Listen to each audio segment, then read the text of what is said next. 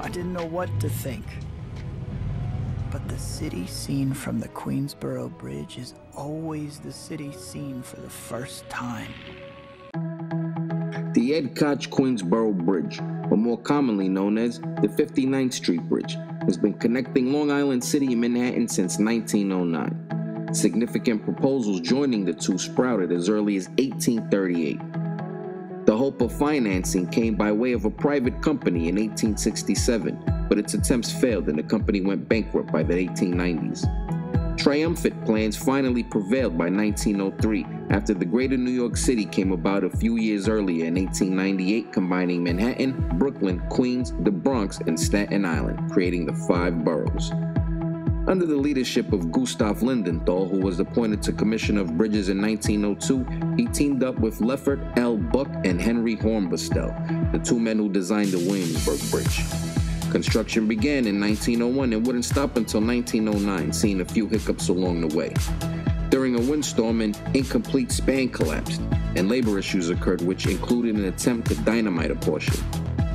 The bridge finally opened in 1909 with a price tag of $18 million and having taken 50 lives. It originally went under the moniker Blackwell's Island Bridge, being it crossed right over it.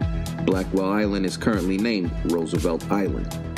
While the bridge may not receive as much acclaim as its not-so-distant neighbor, the Brooklyn Bridge, it's been a part of this country's pop culture for decades.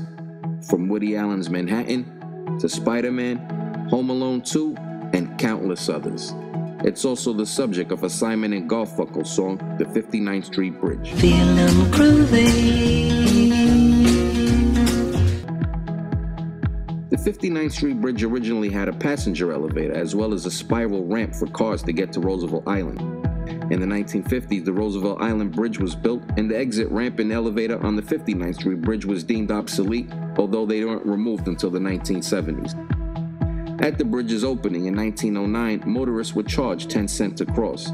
This was abolished in 1911 by then Mayor William J. Gaynor, who declared the price tag inconvenient and irksome. The idea was reintroduced in the early 2000s and then again in 2016. The bridge still stands strong today as it did in its early years and remains a symbol of New York.